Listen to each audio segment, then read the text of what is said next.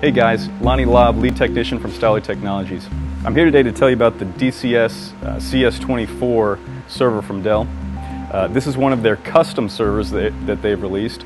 We're going to see more and more of these from Dell. The custom servers that Dell's releasing are a custom variety of components that they put together for large customers. If someone's going to be doing either a huge web hosting center or a huge computing cluster, they're going to order these custom servers rather than one of the off-the-shelf Dells. They're going to strip it down to only what they need and kind of take it down to the lowest price you can. These came to light a few years ago, and they actually are just coming off lease, and they're going to be hitting the used market because they're custom. I mean, there's some parts that these don't have that the other servers do. First off, there's a custom Intel motherboard in here that offers no BIOS updates right now.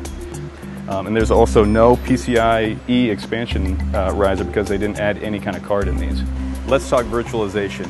It is fully capable of virtualization, but there are some problems if you're using bare metal hypervisors.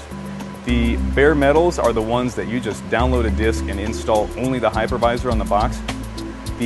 For example, VMware ESX or the Citrix Zen server, bare metal hypervisors. These aren't compatible with the LSI embedded SATA Megarald controller on these boxes.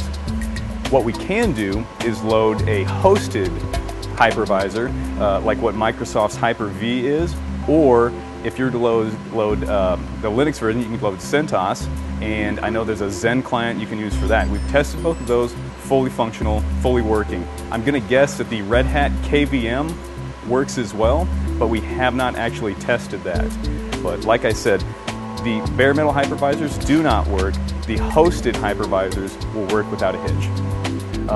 These will take the Intel Xeon 5000 series processors. We can do a 5100, 5200, 53, or 54.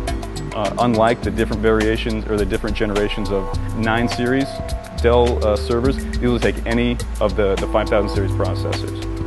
These will also take up to 64 gig of DDR2 fully buffered RAM, just like any of the 9 series from Dell.